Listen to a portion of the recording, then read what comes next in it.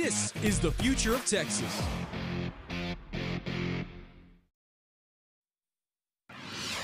Thank you for joining us on NBC 23 this morning. Omar Garza is here from Pure Fitness over in Brownsville. Now he's here to give us some tips because we know we've all indulged on some food yesterday. We're probably going to continue with the leftovers and move on. Why are you making me stand right now? I know, right? I asked Danielle to join. She wasn't ready for this, but we got her out here. So we want to learn more about, nutrition, trying to get back into those habits, and then some few exercises that you're going to demo. We might join you, Omar. I encourage you to join us. Yes. But thank you so much for being here with us this morning. But first of all, a lot of us are indulging on the holiday meals, maybe something not traditionally that we eat throughout the week. So we're eating a little heavier these days. How do you get back on track? What is your suggestion for getting there? You just take it one day at a time. Okay. I mean, everybody always, falls off the wagon. You just get back on and you take it one day at a time. People always try to overindulge in exercise like they do, sometimes with the eating. You just take it one step at a time. Get to the gym, or if you don't have time for the gym, do something at home, get some movement. You just need, remember, motion is lotion for the body. Okay. You just need movement. You need to increase the body temperature. You need to sweat a little bit. Yeah. You know what I was thinking is sometimes my excuse for not working out is like, oh, I can't set aside an hour. But it's like, really, you don't even need that. It's just whatever you can do, right? 20, 30 minutes, sometimes more enough. Okay. Yeah, now some people say, I don't have equipment, I can't afford a gym, a subscription, But you have a body. There you go. That's more than enough. You have a body. I mean, you can get a real good workout. So what I'm hearing here from Omar is there's no excuse. Pretty much, yeah. All right. All right. What are some of the excuses you hear the most? Like this morning, we have Black Friday. Okay. We also have Black Friday at the gym, but people choose to go, spend money instead of calories. So. Yeah. Okay. So now, in your role as a trainer, as a gym owner, how do you encourage people? Maybe our viewers that are watching right now, how would you encourage them to get moving? Go out and walk. Okay. Start walking. Yeah, you know what? We do that, Adam and I, because we have our puppies and we walk our puppies. And then I do get clients that they tell me, well, I walk. I said, and actually that's not enough. Okay. We need to be doing some sort of exerting exercise. Got it. So what is enough? You want to show us maybe some of these moves? Speaking of exerting exercise. I can demo and you can join me. Okay. All right, we need to work these basics out. I know last time I was here was a little bit more stretching, What I'm going to demo is some floor exercises. Okay. And it's very beneficial if you sit all day and even if you don't. We do that. Yeah. Okay. Yeah. So we're going to start on the ground. Let's see. Okay. Let's see if we can do this. You can watch. Oh, we're going to do a push-up. Okay. Not yet. We'll show some progressions. Okay. So real good exercise is a Superman.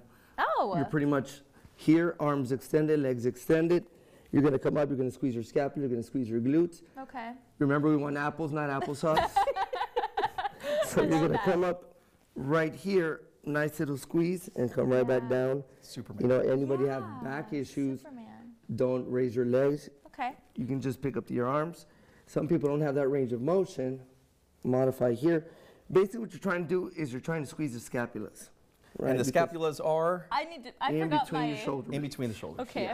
I forgot because those we classes. drive so much or work so much in front of the computer or in the office. Yeah.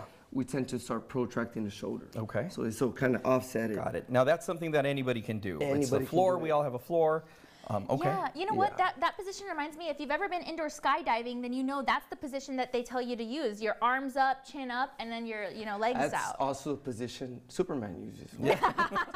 Makes sense. Oh, you mentioned that. Another exercise is called a bird dog. Okay. So you're pretty much on all fours. And what you're trying to do is you're trying to focus on your breathing, engaging your core, and you're just reaching straight out. Okay. You don't have to pick up your leg, just straight. And then you come back. So I always give clients a cue for their breathing. Yeah. Because these exercises are tedious. Okay. Yeah. Nobody likes them. People want to get down into the good stuff. Yeah. But they're very beneficial, if you do them correctly. Yeah. Now tell me about breathing. I know it's hard sometimes. Our minds say, hold your breath so you can stretch, so you can do that next set or rep. So how important is that? Breathing is autonomous. You do it without thinking. But some new goers in the gym, they focus more on what they're doing and they do neglect the breathing. Okay. And there's always different phases in exercise, and everybody doesn't, get the breathing at the same rate or same pattern that other people do. So I just tell them, just don't hold your breath. Air goes in, air goes out. you know, and you avoid getting dizzy, you avoid, you know, feeling nauseous in the gym. Okay, and what do you think are some of the top exercises that people should be doing at home or that you would recommend? I mean, classic is your push-up. Okay. And there's so many different progressions to push-ups. Yeah. And then besides the push-up, you got your squats, you got your lunges. Now, if people have, you know, knee issues, you know, I mean, if you go to a restroom every day, you sit on the toilet, you can squat. Yeah. You know, put a chair behind you. It's for all populations. You know, and if you live in a 2-story house or you have access to a step, Okay. you know, that's something, that's an addition you can do. Got it. Okay, so we have about a minute left. For somebody that doesn't want to get on the floor, that can do something standing up or in place, what can we do? Can you show us what we can do here? We Okay, can do yeah. a squat. Okay. Okay. So what are we going to do? Separate your feet shoulder width apart. Shoulder width. Okay. Stick out your hips. And Okay. up we go. Okay. Oh, I can do that. Simple. Yeah. Okay. Woo! I And feel this, that burn. what is this working?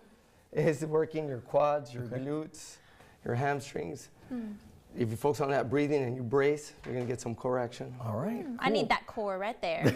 And since right now there's a lot of family gatherings, so you know, pick up a kid or something and you know just start squatting. Oh, at the weight. I can pick up my puppy. Or your turkey. there you Or, go. My you puppy's know, 27 after Black pounds. Friday, all your shopping. All your shopping right. bags. All right, cool. Oh, I like All right. that. Well, before we move on to a break, where can we get more information about Pure Fitness?